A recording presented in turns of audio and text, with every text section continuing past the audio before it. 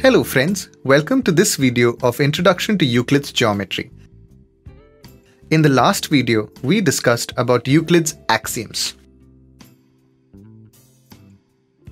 Today, we will see some questions and answers based on axioms. Let's start with the question, is the given statement true or false?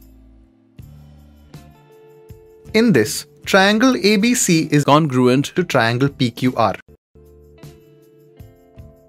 And triangle PQR is equal to triangle MNO. According to Euclid's first axiom, things which are equal to the same thing are equal to one another. Hence, triangle ABC will be congruent to triangle MNO.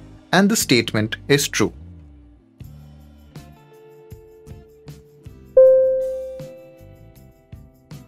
Is this statement true?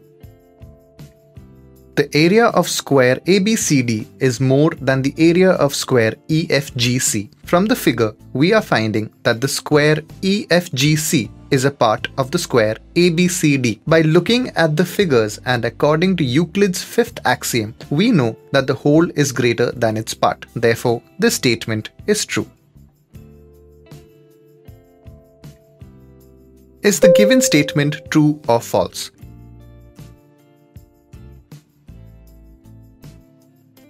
If P is equal to Q, then half of P will be greater than half of Q.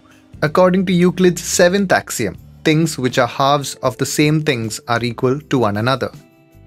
Here, P by 2 is equal to Q by 2, so this statement is false. Is this statement true? Read the statement carefully. Ravi has the same amount of money as Avni. Ravi bought chocolate for rupees 5 and Avni also bought chocolate for rupees 5. Now both of them have the same amount of money left. Euclid's third axiom says that if equals are subtracted from equals, then the remainders are equal. Ravi and Avni had an equal amount of money. They spent an equal amount of money. Then surely the remaining amount of money left with them will also be equal. Therefore, this statement is true. Is the given statement true or false? Angle FGH is not equal to angle HGF.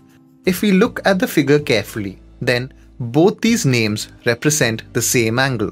According to Euclid's fourth axiom, things which coincide with one another are equal to one another.